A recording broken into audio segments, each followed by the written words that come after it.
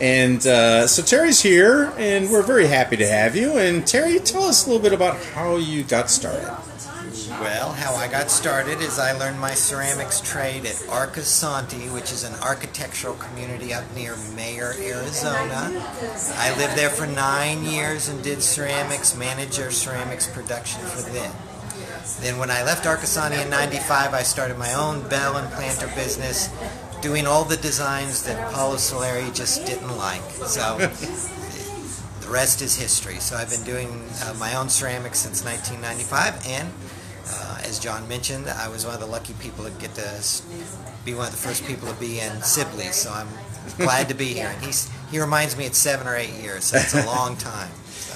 And how do you make a bell? Because your bells sound so great, and it's really quite interesting because it's just clay. Well, it is clay, but it's stoneware clay. You need a higher fired clay to make a bell, something that will ring or have resonance. If you used earthenware, you'd get more of a clunking sound. So stoneware is almost like glass. It fires up to 2200 degrees, and once I fire them in a kiln, well, what I do is I get the clay from Globe, Arizona in a raw state, so I get 10 tons of raw clay dumped in my backyard. Throughout the year I process it by hand, and I make a slip out of it, and I make molds with the basic shapes of the bells, and then when the molds are emptied, the piece comes out, and then I take a razor blade and I carve each design just as you see here. Usually I put a different design on each side of the bell, and then once they've been carved I let them dry, and once I have enough of them I fire them in a big old kiln that I have, a big gas fire kiln, as I said, up to about 2200 degrees. And once they're fired, I get them out and assemble each and every one of them with copper wire and steel chain. And how do you get them to sound like that? Well, mostly they have to have these things called keyholes. Okay. And keyholes help with that resonance that you need to have a bell to ring. But even without the keyhole, it would ring anyway in some way. The keyholes just help a sustained ring a little bit. And the different ones have different sounds. Yes, they do. Some of them, like this is the flare. I'm okay on that sound, but this, I like that a lot better. And this is the gourd. And I like that a lot. So different ones. Some like this is always high pitched. And you know what? I don't have one of those in front of my house, but I have one of the gourd ones. So yeah.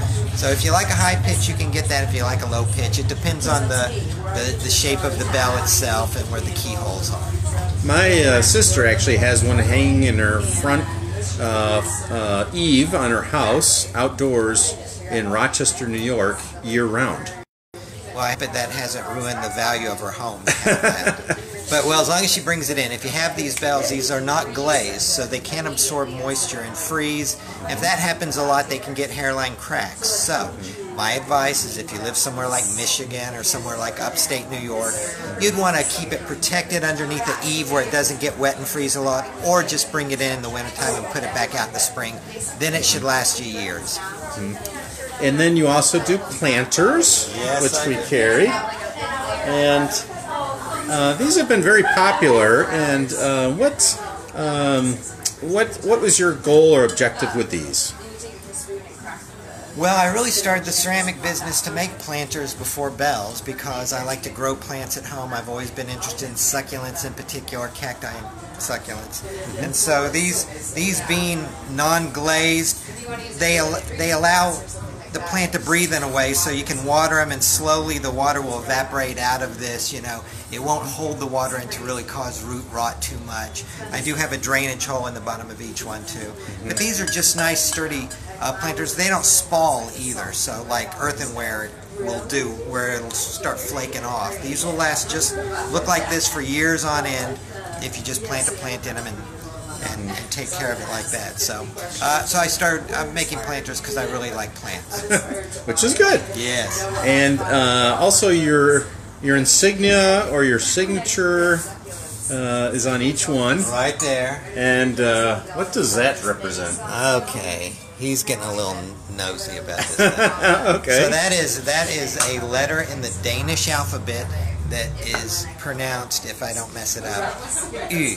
And it's like an O, but it's a U. And what it means in Danish by itself, just that letter, that means island. Just as in English, the letter I can mean I. In Denmark, that letter by itself means island. And so some friends and I decided to use that as sort of a symbol of our friendship in Denmark, because I lived in Denmark for a short time. And thus, it is my signature for my artwork.